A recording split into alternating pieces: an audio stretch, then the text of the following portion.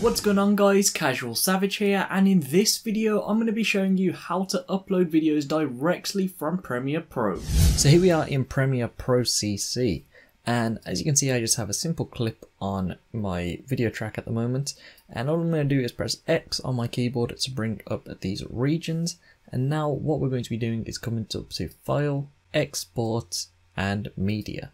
Now instead of going through the general export settings which you would see here, you can also see there's a tab which says Publish. So you're going to select Publish, and as you'll see from here, if I just minimize this, you can see you can actually export not only to YouTube direct, you also have access to export to all of these platforms here. Now of course for this I'm going to be showing you YouTube, so I'm going to select YouTube here, and as you can see you will need to be logged into your channel. So right now I'm going to log into my channel. So once you've entered all your details, you will be asked if adobe.com wants to access your Google account. Of course you have to allow it in order for them to publish it directly. So once that is done, you can see I am now logged in. Make sure you are selected on the right channel. As you can see directly, you can choose a playlist which you have on your channel, and then of course you have the title. So I'm just going to put example. Then of course you can have access to putting a description. Again, I'll put example. Privacy, I don't want to make this public. I'm going to leave it unlisted for now. Then we have tags. Again, put as many tags as you want to. I'm just going to put example for now.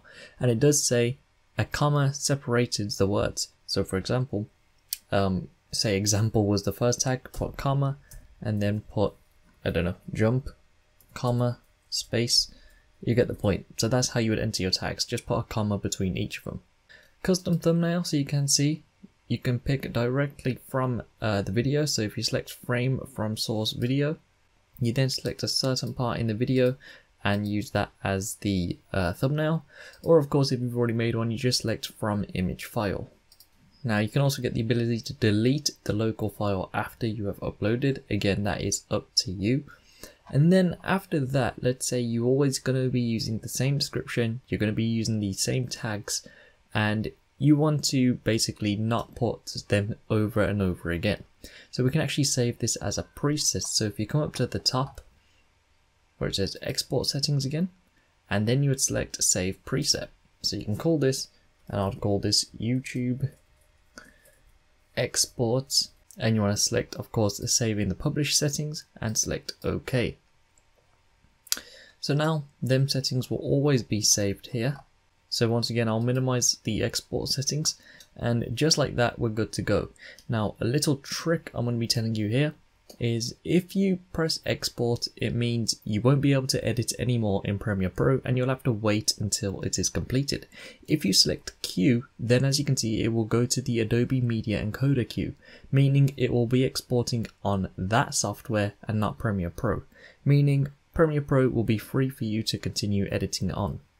Now another thing to note from here, that Premiere Pro itself will be picking the export settings, so it'll be picking the best ones for YouTube. So right now I'm going to select export simply because I don't need to wait, I just need to export it straight away. It's going to be going onto YouTube unlisted, and then I'll take you over to my channel as well and we'll check it out if it's happened. And I'll also be honest with you, this is my first time trying this right now, so it's also a test for me to see if it works. So as you can see, after it's done that little export, it's now also going to be uploading the file.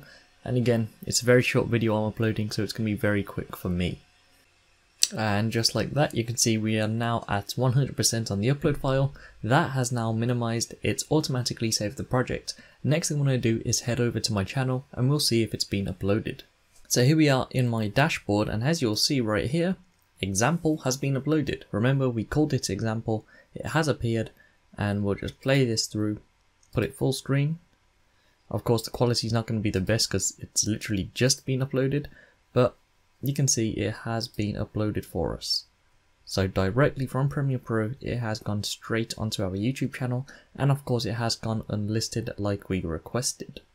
Also, just to point out, the tags did work out. So we put example, comma, space, and then jump, comma, space, and then space. So you can see that is also working as well. And I do recommend you upload it as either unlisted or private beforehand, because then you can go ahead and watch back the video again one final time before you uploaded it in case of any mistakes. And then you can also add on your end screens and your cards before the video goes live.